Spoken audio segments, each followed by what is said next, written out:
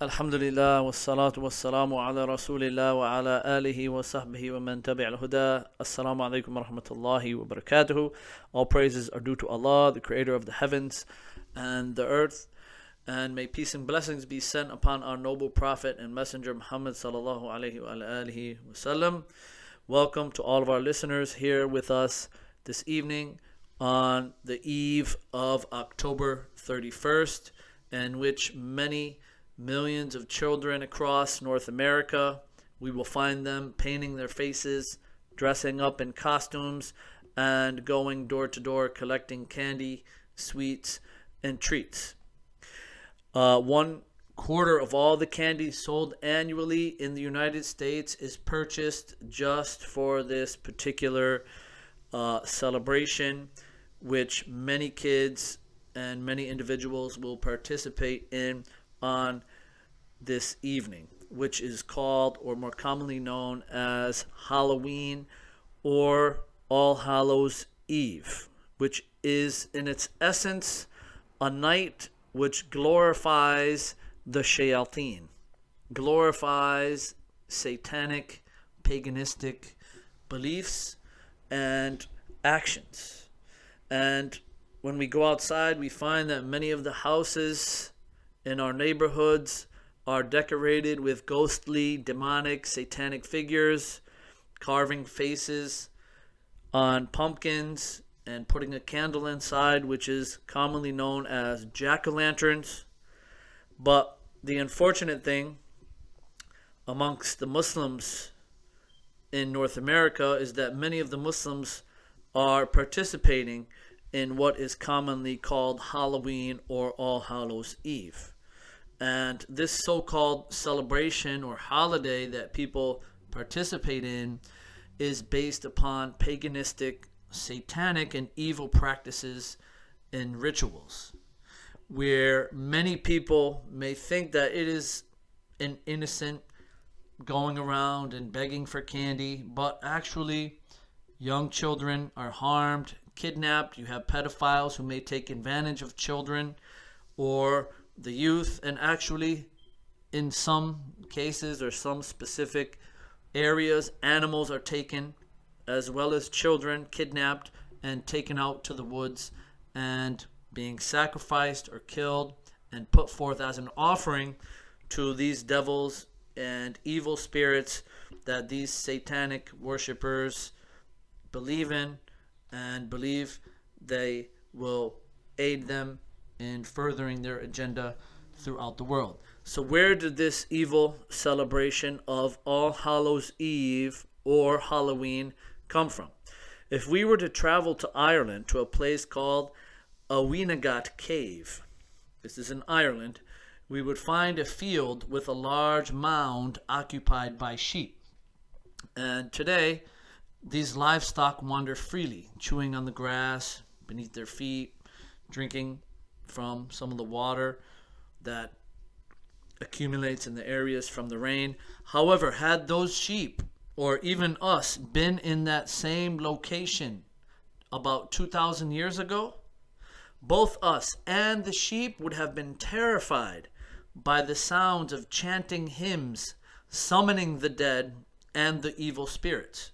And we would have found people dressed in demonic costumes, while most likely us and the sheep being sacrificed to the Celtic demons that many of them believed inhabited these nearby Aweenagat Cave. And this place in Ireland was considered by the ancient Celts and Druids to actually be a passage between Ireland and its devil-infested other world or underworld. Okay? And the word by which the cave is actually named, Aweenagat, right, means cave of the cats. Okay, this was actually the birthplace of the Samhain or Samhain festival, which is the ancient roots of Halloween or All Hallows Eve.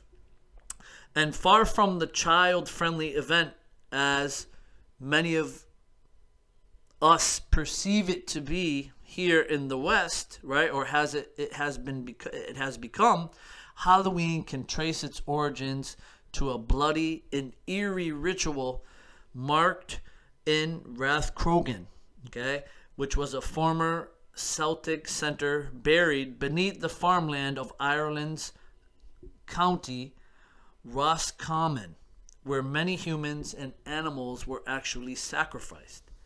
And more than 2,000 years ago, when paganism was the dominant religion among Ireland's majority Celtic or Celtic people, it was in that place, Rathcrogan, that the new Celtic or Celtic New Year festival of Samhain, or Samhain as they pronounce it, was born.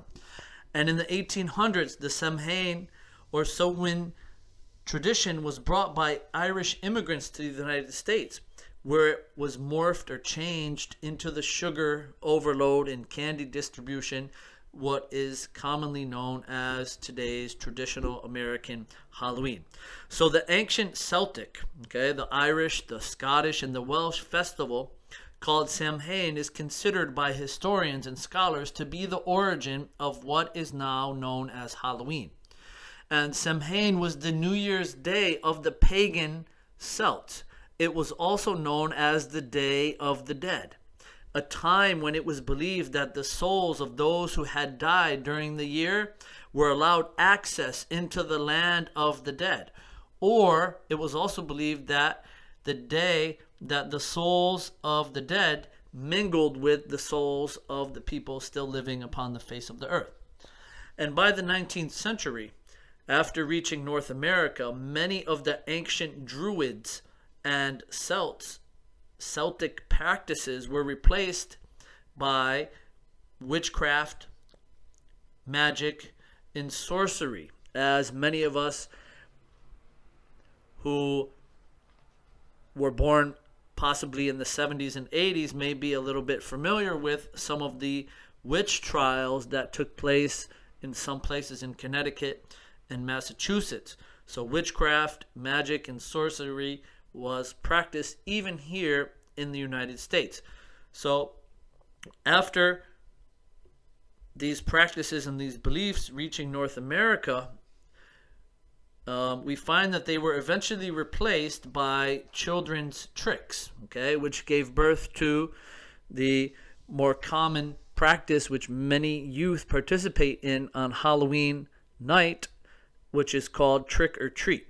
Okay, so the spirits of Samhain, once believed to be wild and powerful, were now recognized as being evil. And the spiritual forces that people experienced during this festival were indeed real. But they were manifestations of Shaitan or Satan, who misled people toward the worship of false idols. And even many Christians in North America, when mingling with the Irish and Celtic immigrants, and seeing their pagan, satanic practices and rituals, even many of the Christians rejected the customs associated with Halloween, including all the representations of ghosts, vampires, human skeletons, which are all symbols of the dead, and of the devil, and other malevolent and evil creatures. So it must also be mentioned, my dear listeners, that to this day, still many Satan worshippers, and we have many of them in North America, and specifically America, consider the evening of October 31st to be their most sacred night throughout the year. And still today we find many devout Christians, who many of them are our neighbors, who are somewhat, as we know, Christians are somewhat near to many of the beliefs and practices of Muslims. And many of those devout Christians still continue to distance themselves from the pagan, satanic, demonic festival and celebration which many people will participate in this evening, the night of October 31st. And they do not participate in it at all. So we as Muslims, why aren't we distancing ourselves from Satan and satanic practices and rituals when we claim to be upon the truth? And we claim to be following the pure, unchanged, unaltered revelation from Allah subhanahu wa ta'ala, and have the best and the last of all the messengers that Allah subhanahu wa ta'ala sent to mankind. Why aren't we, as those who claim to be righteous and upon the teachings of the Quran and Sunnah, why aren't we teaching our children about the evils of such celebrations and practices if we are upon the truth? Did you all know that those who worship Satan, those who worship the devil, those who worship the shayateen are actually pleased and look forward to us having our children dress up in these demonic, ghostly, satanic costumes and figures? And this is stated by the founder of the Church of Satan in New York, Anton LaVey himself.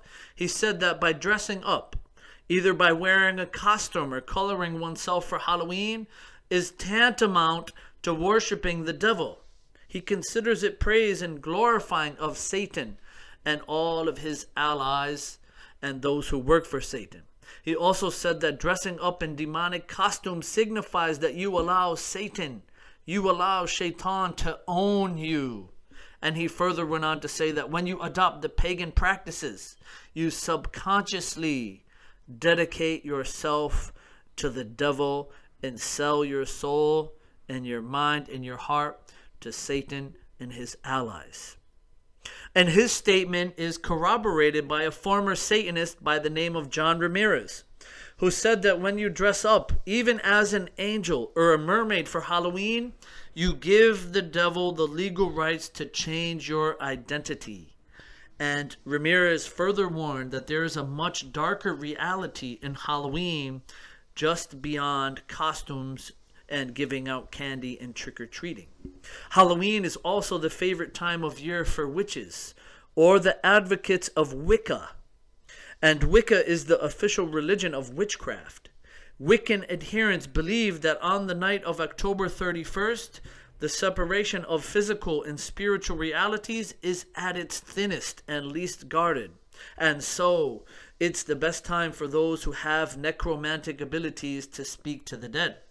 So brothers and sisters in Islam, and all of those who love righteousness, to all of our neighbors from amongst the devout Christians, and any of those who believe in the one and only creator of the heavens and the earth, we want you all to think seriously about this and realize what we are thinking and practicing in our societies before we choose to, or before we facilitate for others or allow our youth to participate in Halloween.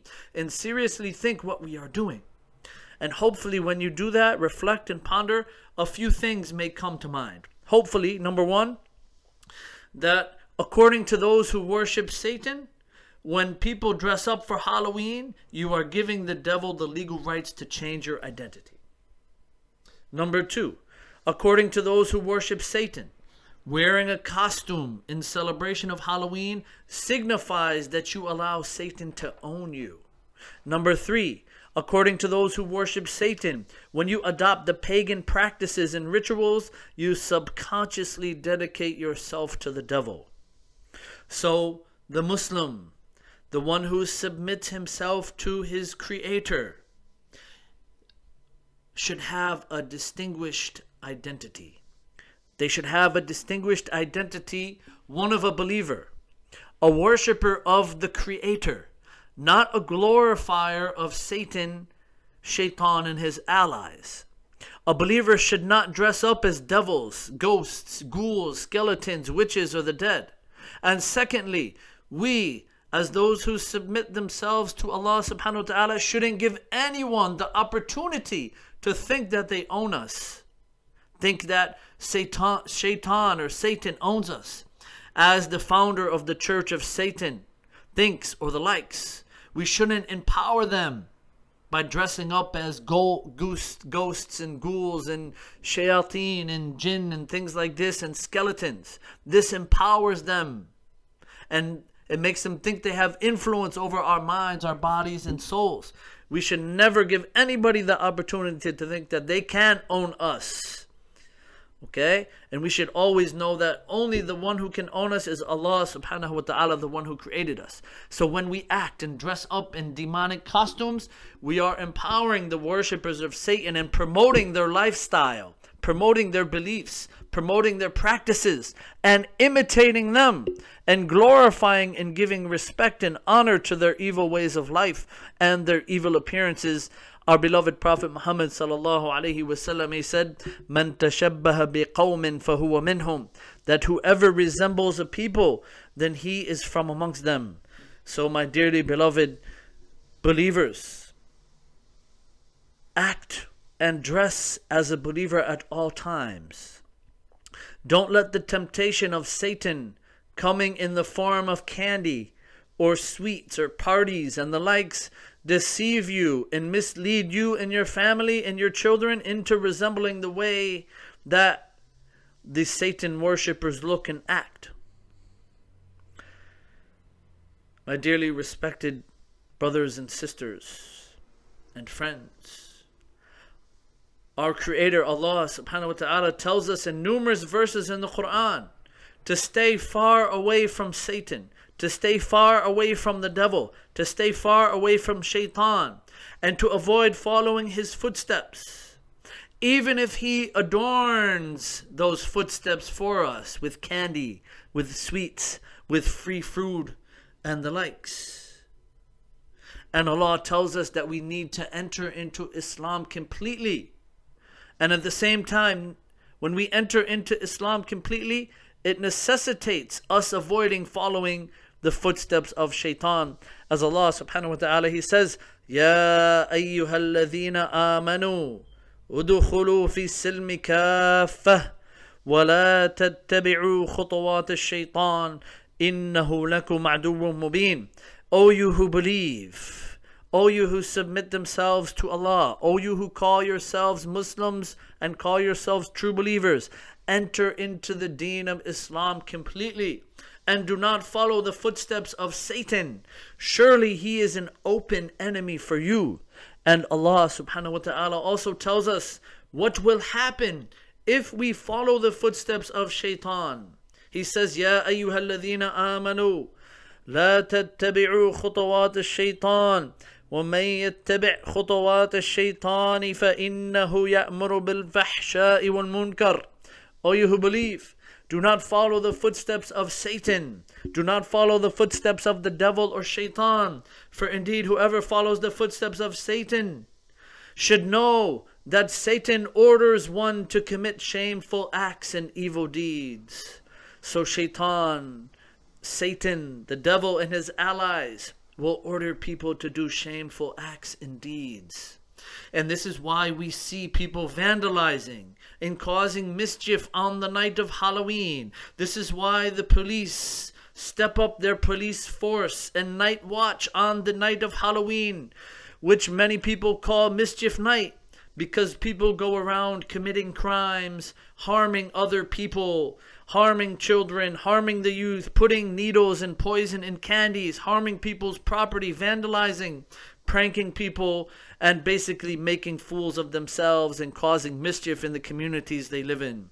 So Satan, and his human allies, they will make people think that dressing up in demonic costumes is cute, and that begging at people's doorsteps for candy and food is fun, and bobbing for apples is cool, and playing pranks on people and vandalizing people's houses and cars is funny, throwing toilet paper on their trees in their front yard, or egging their cars or houses. Indeed, all of these are from the footsteps of Satan and the demonic and devilistic practices. And they are subtly designed so that even the believer will give in. Satan first gives the suggestion, which he makes out not to be harmful, through various processes. Shaitan carries on making suggestions to the individual, but at a slightly higher level of immorality. But since the process has been going on, the person does not see any sin in his actions, thus becoming ensnared in a lofty degree of sin. Shaitan's goal, the devil's goal, Satan's goal is to make a person perpetrate a sinful action of such a high degree that because of that sin, the person's whole life before and after him has and is ruined, placing no value to it, and ultimately bringing the person down with him, bringing the person down with shaitan, with Satan, to the depths of hell. And the ultimate goal of shaitan is to make a person commit shirk and associate partners with Allah by glorifying other than Allah, by paying tribute to other than Allah, to magnifying other than Allah, and practicing the rituals and practices of shaitan and his allies. So all of these practices, beliefs, and rituals go entirely against the teachings of Islam. And all praises are due to our Creator, Allah subhanahu wa ta'ala, that we have been blessed to know that Iman, that true faith, is the foundation of Muslims and also the foundation of Islamic communities, and that Tawheed, Islamic monotheism, is the essence of this faith and the very core of Islam and submission to Allah subhanahu wa ta'ala. So we know that safeguarding our Iman, safeguarding our faith, and of this pure Tawheed from everything that is contrary to it and that can harm it, this is the primary objective of all Islamic teachings and legislations. And in order to keep the Muslim community purified of all traces of associating partners with Allah and worshipping other than Allah and worshipping Satan, the devil, and shaitan, and remnants of error, a continuous fight, intellectual struggle, physical struggle, must be waged against all customs and practices which originate from worship of Satan and shaitan, which originate from ignorance of divine guidance and in the errors of idol worship. Muslims, those who submit to Allah subhanahu wa ta'ala, should heed this warning and refrain from copying or imitating the non-Muslims in their celebrations, and especially those who worship Satan, who is our clear and biggest enemy. And even if one decides to go along with the outward practices of Halloween without acknowledging the deeper significance or historical background of this custom, he or she is still guilty of indulging in this pagan satanic festival. Undoubtedly, even after hearing the truth, some Muslims will participate in Halloween and send their kids trick-or-treating, and they will try to justify it by saying they are doing it merely to make their children happy. But what is the duty of a Muslim parent? What is the duty of somebody who is trying to submit to his Lord, Allah subhanahu wa ta'ala, and his Creator? Is it to follow the wishes of their children without question, or to mold their children within the correct Islamic framework and to mold them within the commandments of the Creator of the heavens and the earth as outlined in the Quran and the Sunnah? Is it not the responsibility of Muslim parents to impart correct Islamic training and instruction to their children? How can this duty be performed if, instead of instructing the children in Islam, parents allow and encourage their children to be taught the way of those who worship Satan, shaitan, and the ways of the devil worshippers and those who call upon other than Allah? If the children are taught to be proud of their Islamic heritage, they themselves will, by the will of Allah subhanahu wa ta'ala, abstain from Halloween and other paganistic celebrations such as Christmas, Thanksgiving, Valentine's Day, and the likes. So Islam, the way of life and the religion of Islam, is a pure religion with no need to accommodate any custom, any practice or celebration that is not part of it. Islam does not distinguish between secular and sacred, as the Sharia, the Islamic legislation must rule every aspect of our lives. So I hope that in our brief reminder today, my dearly beloved listeners, that we have established beyond doubt that the celebration of Halloween is absolutely forbidden in Islam. And as we grow closer to our Lord and gain more knowledge of the Quran and Sunnah, we will come to realize many things and questions that we should ask ourselves when we may think of letting our children go out and participate in Halloween. Number one, that Allah, He is living and everlasting, but Halloween focuses on death. Should we celebrate a holiday where people decorate their front yards with tombstones, jack-o'-lanterns, devils, ghouls, and ghosts, which are all related to death? Number two, the Quran and Sunnah are illuminating lights and remove darkness and ignorance. Is celebrating a dark holiday something that families of light should be doing? Number three, Halloween is based upon fearing other than Allah, based upon fearing demons, fearing witches, fearing ghosts, fearing the dead, fearing skeletons, scaring each other. So should we teach our children to fear someone or something other than Allah? Should we participate in parties and celebrations that has fear of other than Allah at its very roots and foundations? Number four, practicing witchcraft is clear disbelief in Islam, and it is abhorred and detested by Allah and takes someone out of the fold of Islam. So shouldn't a holiday such as Halloween that glorifies witchcraft and witches be completely avoided, shunned, and boycotted and warned from? Number five, Halloween is a sacred, high holiday for the Wiccans. Is this a holiday that people of faith should celebrate alongside the Wiccans, those who perform witchcraft? And lastly, but not leastly, is it actually cute when people dress their kids up like devils and witches, ghouls, or scary characters? Or is it actually demonic and pleasing to the worshippers of Satan?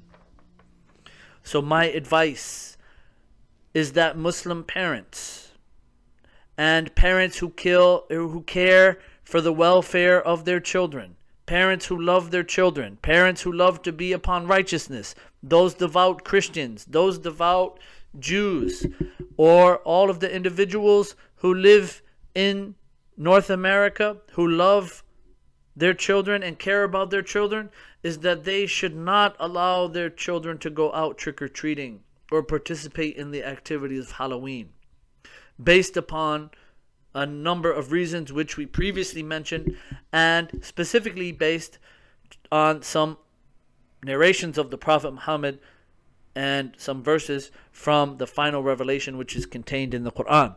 First and foremost, we know it is not permissible for a Muslim to scare another Muslim, as was mentioned in an authentic hadith in which on one occasion the companions of the Prophet Muhammad sallallahu alaihi wasallam, they said that they were traveling with the Prophet and one of the companions was sleeping. So another one of the companions who were with them grabbed the rope which the companion who was sleeping hand was tied to, and when he pulled the rope, the sleeping man became frightened. And then the Prophet Muhammad sallallahu alaihi wasallam, he said that it is not lawful for a Muslim to scare another Muslim. So a Muslim should not hide behind doors. A Muslim should not dress up in costumes or do pranks which causes someone to be scared or causes them fright. Secondly, trick-or-treating has its roots in Celtic, pagan, satanic celebrations of Samhain, when the Druids would go from house to house and demand specific types of food. If their demands were not met, it was believed that the people in their houses would be cursed with trouble, sickness, and death, and prosperity would be promised to those who generously donated. Dressing up in costumes was done so that the spirits of the dead would not recognize people.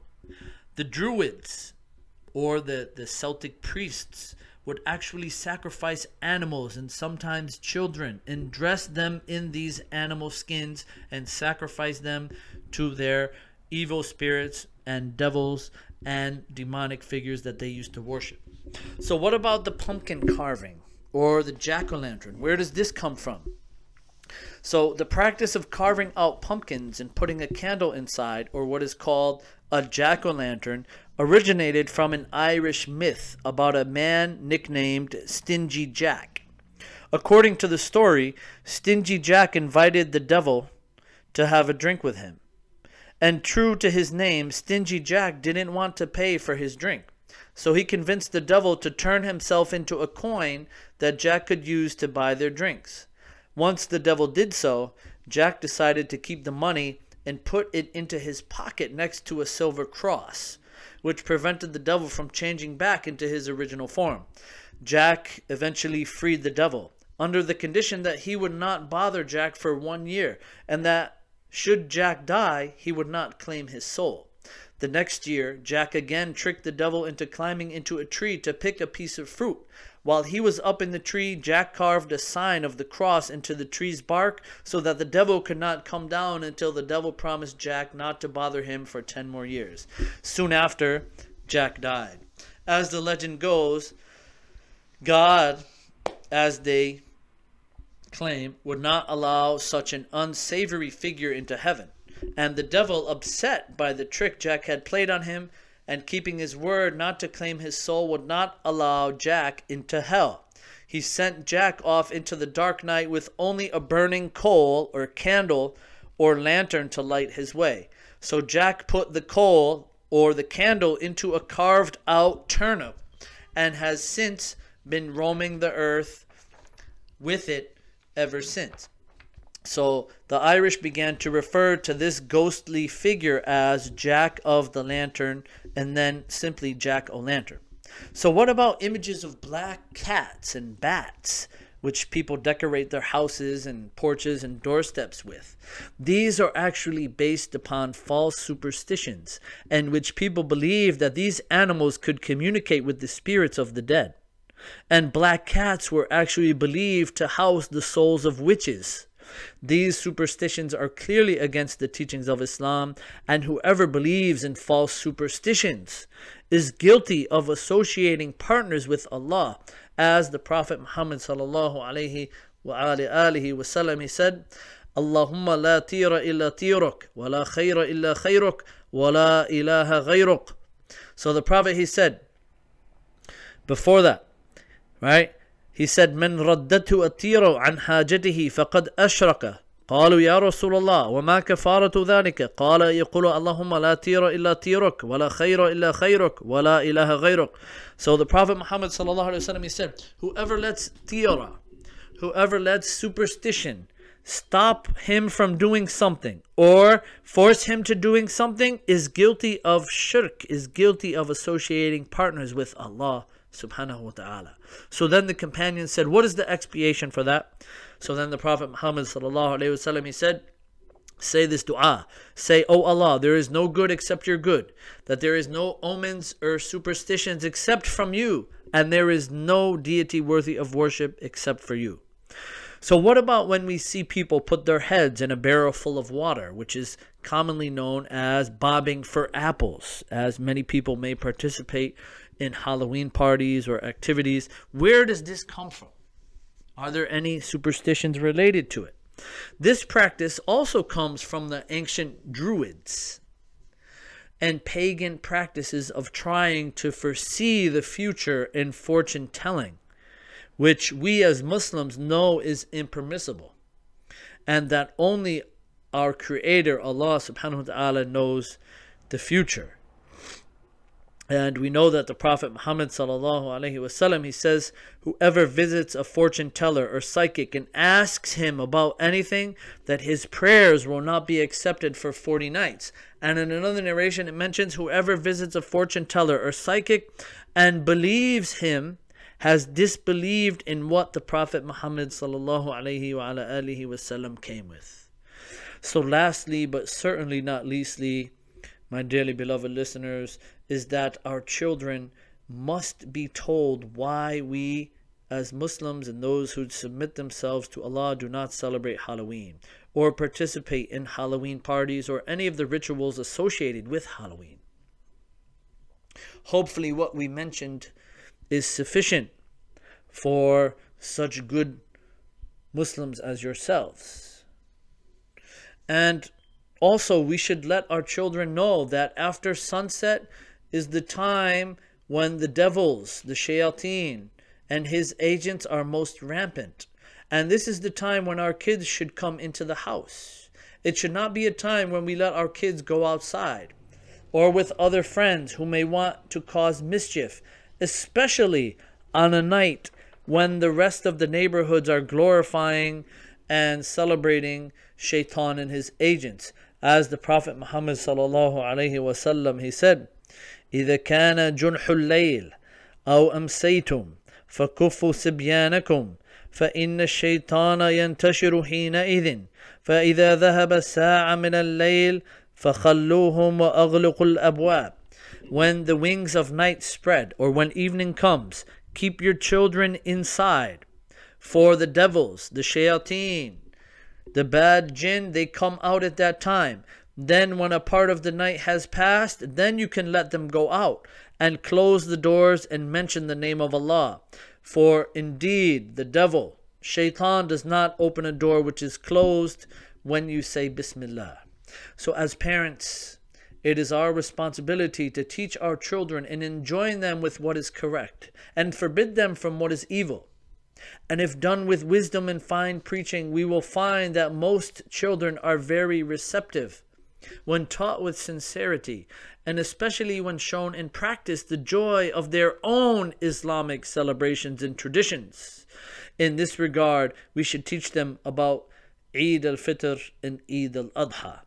It must also be mentioned that many of us Muslims who will not participate in Halloween, who stay home, we may find people who come to our doors trick-or-treating and knocking on our doors asking for candy and treats and sweets. This is when we as Muslims should seize the opportunity to educate our neighbors about our Islamic teachings and how we should glorify and worship the Creator and not glorify and imitate and worship Satan and his evil ways. The Prophet Muhammad sallallahu alaihi wasallam, he said, من دعا إلى هدى كان له من الأجر مثل أجور من تبعه لا ينقص ذلك من أجورهم شيئا ومن دعا إلى الضلالة كان عليه من الإثم مثل آثام من تبعه لا ينقص ذلك من آثامهم شيئا. That the Prophet Muhammad sallallahu alaihi wasallam, he says, if anyone invites someone else to follow right guidance, then his reward will be equivalent to those of the people who follow him, without their rewards being diminished in any respect. But if someone invites someone to follow error, the sin of which sins being diminished in any respect of that account will not be reduced. So brothers and sisters in Islam, setting aside a day to celebrate evil, to celebrate darkness, to worship Satan, to dress up like Satan or witches or ghouls or ghosts, and to cause fear, and to celebrate death and the demonic, brings disdain to our religion, ourselves, and our faith in the Creator of the heavens and the earth, Allah subhanahu wa ta'ala. So Halloween is the one day a year when neighbors come to your door expecting to receive something. So at least give them Islam. Let them go home with you giving them the message of submission to Allah subhanahu wa ta'ala. And stop justifying why it is fine to celebrate this demonic, worldly, evil holiday. There are no muddled lines or gray areas about it. A committed follower of the Prophet Muhammad sallallahu alaihi wasallam should never celebrate Halloween, especially during this blessed month of Rabi al-Awwal. And finally, we must remember that we are fully accountable in front of Allah for all of our actions and deeds. And if after knowing the truth, we do not cease our un-Islamic practices, we risk the wrath and punishment of Allah subhanahu wa ta'ala, as Allah He tells us in the Quran, فَلْيَحْذَرِ الَّذِينَ يُخَالِفُونَ عَنْ أَمْرِهِ أَن تُصِيبُهُمْ فِتْنَةٌ أَوْ يُصِيبُهُمْ عَذَابٌ أَلِيمٌ. Then let them beware that whoever refuses the Prophet Muhammad sallallahu alaihi wasallam's orders or commands, lest a trial or tribulation or difficulties befall them, or a grievous punishment be afflicted upon them in the hereafter. This is a serious matter, my dearly beloved believers, and not to be taken lightly, as Allah subhanahu wa ta'ala told us that shaitan, that Satan, that the devil is our clear enemy, so we should take him as a serious threat. As Allah He says, إِنَّ الشَّيْطَانَ لَكُمْ عَدُوٌّ فَاتَّخِذُوهُ عَدُوًّا إِنَّمَا يَدْعُو حِزْبَهُ لِيَكُونُوا مِنْ أَصْحَابِ السَّعِيرِ. Surely Satan is a clear enemy for you, so really take him as an enemy. Take him as a real threat to you, your soul, your beliefs, your life, your families.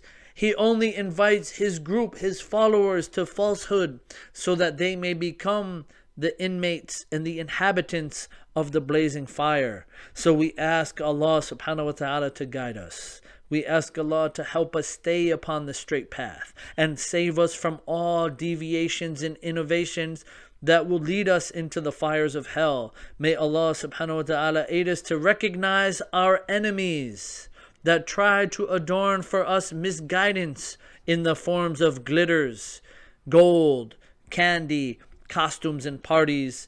So we ask Allah subhanahu wa ta'ala to aid all of those who love the truth and love to follow the truth, to realize the harms and disadvantages of participating in the rituals associated with October 31st, which is known as All Hallows Eve or Halloween. Stay away, as this is glorification of shaitan and the shayateen and the devils and those who worship the devil. May Allah guide us all and continue to provide goodness for us in this world and the next. Thank you all for listening. Assalamu alaikum wa rahmatullahi wa barakatuhu.